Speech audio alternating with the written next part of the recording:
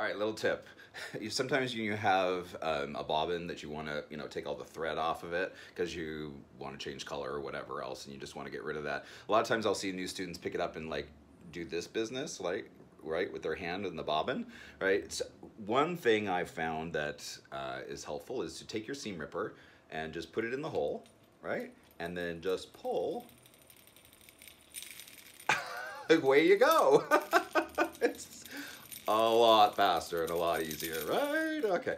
Also, you could use one of these little awls, right? If you have one of those, that works even better than a seam ripper. But anyways, everybody has a seam ripper, and you can certainly do that. And it is the fastest way that I have found to get the thread off of a bobbin in order to get that unwound.